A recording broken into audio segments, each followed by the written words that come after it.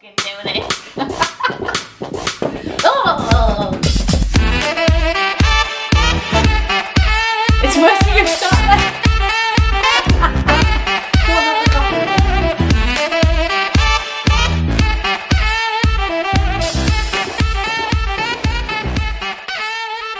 Hi guys, I've had a few questions come in from earlier this week and I just wanted to take the opportunity to answer them because you might be able to get some information from them and implement it in your business.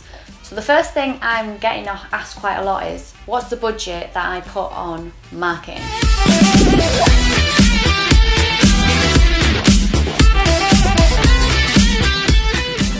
And the truth answer for myself is, I don't have a budget, because when you're marketing, you need to be able to really look at how much you're spending and which advertisements are working.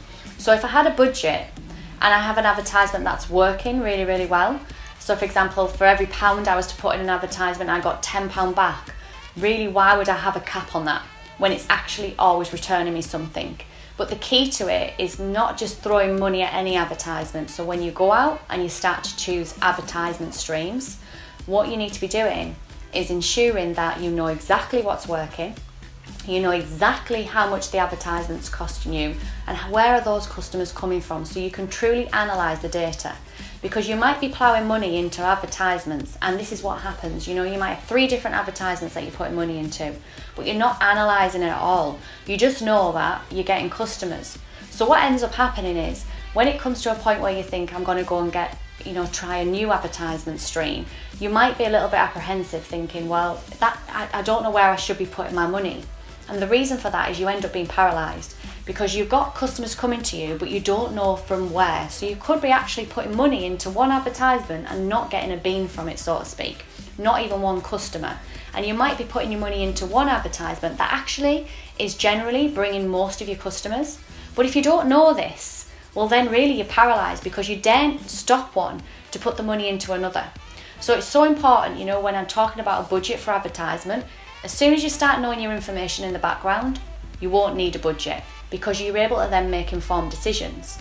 Like, you know, if I put £1 in one advertisement and that generates me 10, I'm going to keep putting it in, aren't I? I'm not going to cap it. But if I've got an advertisement where actually I'm putting the money in and getting nothing back because I know that information, I'll leave it running for 60 days, 90 days at a maximum, and if still it's not generating me anything, I'm going to cut it dead. And I'm going to take that money and guess what? I'm going to put it into the one that's working, or even test something new. So my answer to that question about budget is, know your information in the background and you don't need a budget.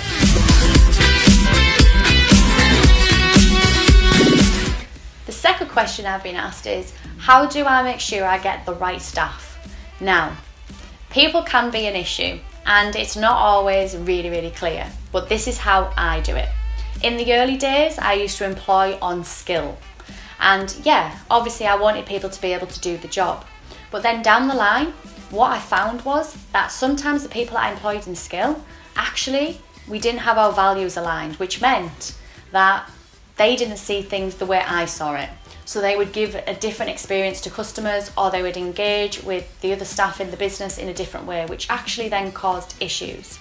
So now what I do when I'm employing somebody, I always look at their values. And it's not just a case of looking at and finding out, are these a nice person? You know, is this person right for my business and are they nice? It's, are we on the same page? Do you see things as I see things? And what that means is, you as a business owner, you truly need to look at what are your core values, because your core values will be actually creating your business and create the ethos of your business and the drive for it. So it starts with you knowing what your values are, you know, those words that really mean something to you, respect, it might be, you know, value, whatever those are for you. So it's understanding yourself first. And then when you interview somebody, it's about putting questions in place that you can really, really get a deeper understanding of that person as a person, rather than them being frightened in an interview process of trying to give you the right answers. Because ultimately you're going to be working with these people for a long time, and that's when you are interviewing. I interview people for the long vision of the business, and I want to know as much about them, and I want them to also know as much about me as a person and know that, do we connect? Are we on the same page? What are your aspirations in life and where are you going? So to get the right person in business, it's really about finding out as much as you can about them, letting them be aligned with your values. And it's not just knowing the word of what your value is, but it's being attuned to it as well. Because respect to me as a word could be very, very different meaning to the person I'm interviewing. So it's about really going deep, because I find that if you get somebody and their values are aligned and you're on the same page, and you don't employ purely on skill set, people can learn skills, but who they truly are, their attitudes, their disciplines, and what's really their drivers in life, you can't change those things. They're normally, that's their values as well.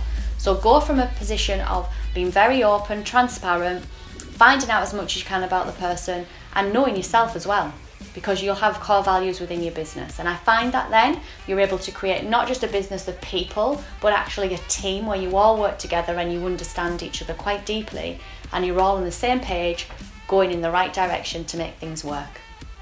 And the final question I was asked was, how do you get a balance in your life? Now, when you run a business, I understand, obviously, as a business owner, that it can be stressful and you can find yourself what I call in the fog, in the mist, in the heart of it day to day. But there is a way to ensure that you're able to run your business and also have freedom in it as well, which creates a balance. Like, I have 11 businesses, and if I was to try and be in every single one of my businesses every day, I wouldn't be able to do that. I'm one person, there's only so many hours in the day. So for me, it's all about your mindset. That's where it starts. I truly believe that you need clarity in your business, you need to know where you're heading with it, and you need goals. Because if you don't have those in business, you're going to find yourself just floundering around in your business, doing the things that actually is what I call noise. It's not the things that are going to be able to get you the results you need to get. So you'll feel that you're always busy in it, pulled in it, but not actually getting anywhere.